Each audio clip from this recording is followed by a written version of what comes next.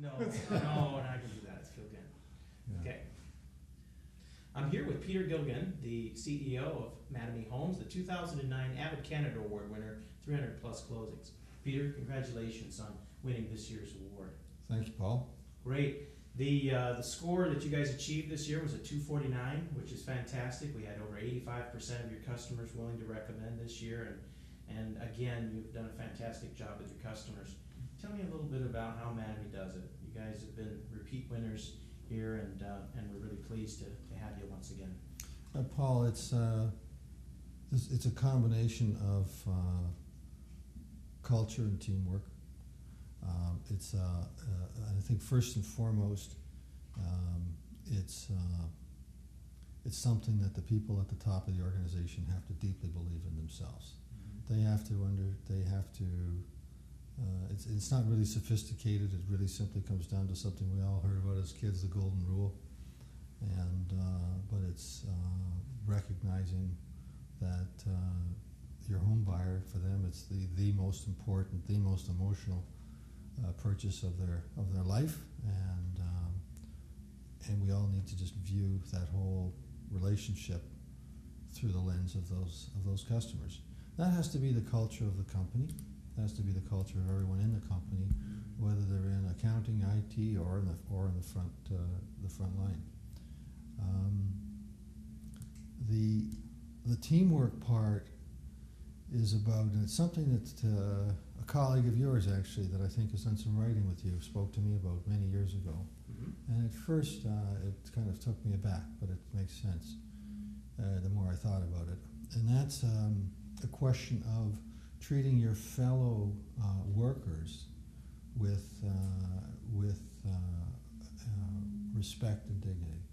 And that sort of tends to feed into an ability for people to demonstrate more respect and dignity for their customers. And it's kind of a point that some of us miss, and we try real hard to start at that from that point. And I guess lastly is you got to have a system. It can't be just attitude alone. A system without attitude won't make it either, but you've got to systematize how you achieve good customer results. In the system in terms of, reporting and measuring how well we're doing, and constantly looking for ways to improve. Fantastic.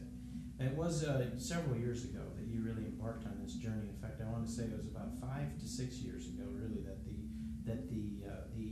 focus became elevated to a whole nother level. And it was before survey companies were really rating the Toronto area. What was your impetus of those years to move forward with the initiative? Well, the company started out very small. And there was a time when we could do what I called management by hollering, because everybody was within earshot. That's why I speak quietly today. I wore my voice out then. But when you move away from that, lots of other folks' ideas tend to, and you hire people. Oftentimes for experience, because you've gone through this big growth spurt, you have to hire some guy with experience, and they bring with them their own maybe 20 years perspective on the relationship between a builder and their customer. And sometimes you tend to, different people have different views, and it's kind of like everybody's pulling in a slightly different way. And when that happens, you create obviously confusion for everyone, and that's almost unavoidable in many cases when businesses go through a big growth spurt. So what we had to do is really go back from that to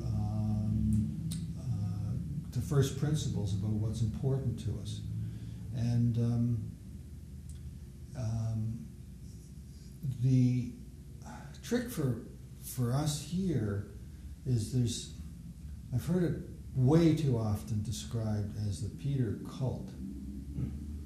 And while that's all great and everything in a sense, what it needs to be is the Mattamy culture. Mm-hmm. Big difference. Mm-hmm. And the Mattamy culture is something that people, every employee at the company, this week, next year, next decade, needs to know this is what we stand for. This is how we do business.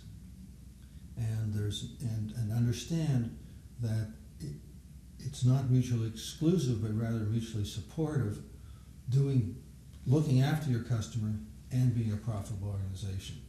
And there's some get that really confused. So we had to sort of circle the wagons and come back and sort of take inventory of where we'd been, where we were, and where we wanted to go. My last comment about that is I'd say that, and I say this kind of tongue-in-cheek, right? Mm-hmm. But I say, because, my background is a bean counter. So I kind of sometimes will sort of sarcastically express it this way, that you make an investment today in customer service and customer satisfaction, and it becomes an annuity. It pays off for 20 years down the road, because that word of mouth referral, that reputation, that brand image, not only supports your business in good times with plenty of customers, but it also helps to really distinguish you as the builder of choice in a down market. We've just been through a down market. Some would say we're still in a bit of a down market here in Southern Ontario right now. Mm-hmm. And our business didn't drop off. Certainly not from a lack of customer demand. It may have dropped off because we couldn't get some damn projects approved, but that's another matter. Right. But in terms of people visiting us and buying homes from us, we hardly missed a beat. Fantastic, and it truly is great that you have the vision to see how investing in your customer results in long-term return on investment.